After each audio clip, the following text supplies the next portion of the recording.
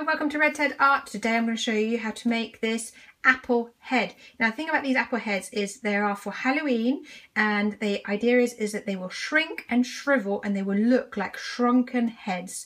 They look really good put on a stake outside in the garden, so to welcome visitors, or floating in a water bowl, little heads that you've cut and killed and let float, or just as a sort of Halloween decoration hanging from the ceiling, anything. So you can use lots of different ways. I use foraged apples for these, and I'm going to show you now how easy it is to make these shrunken apple heads.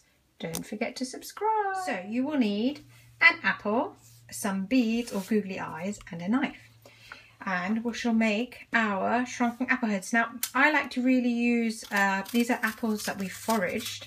So they're from a local tree that has loads and loads of apples. Nobody seems to pick these. And also they're actually a bit sour. So we usually cook with them and make things like fruit leather, apple crumbles. So if you add lots of sugar, it's really nice.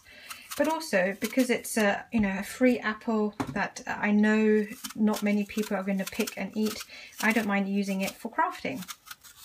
And these shrunken apple heads are really good, kind of spooky, fun sort of craft for Halloween. Now, so you can see here, look, it used to have some worms in it.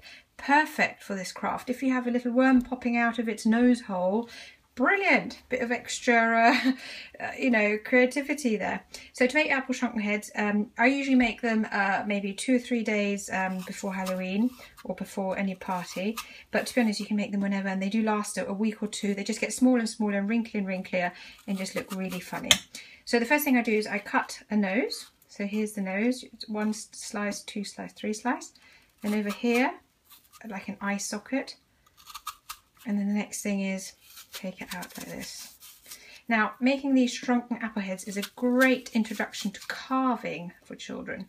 Now, my children are desperate to do some wood carving, and obviously mine are still a little bit young. They're only 5 and 7. So carving an apple is a really good start for them because it's really soft and we can use slightly blunter knives. So once you've cut a nose like this, you take a bead, this is a pony bead, and you stick it in like that, nice and deep and dark looking. There we go. And then you basically just either you could leave it like this, your very basic apple head, very simple, or you kind of shape it a little bit more. I'll see if I can get an ear in.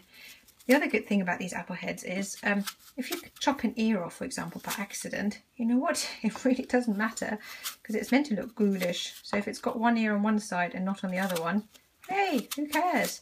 So again, back to it being a really good introduction to wood carving and the likes. Look at that, doesn't that look fun?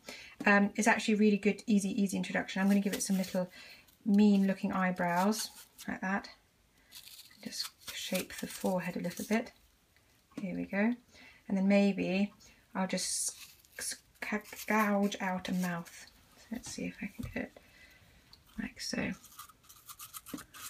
And these apple heads you can have either as table decorations in a bowl, you can have them floating in some water.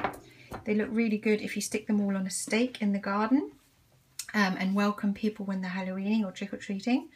And yeah, so basically lots of uses. And to be honest, if you wanted to, you could still eat it as well. So here we have our crazy little shrunken, well, they'll shrink over time, apple heads. So this is still a fresh one, but it will shrink as you let it dry out a little bit. Anyway, don't forget to subscribe to Red Head Art, and I hope to see you here again soon. Bye.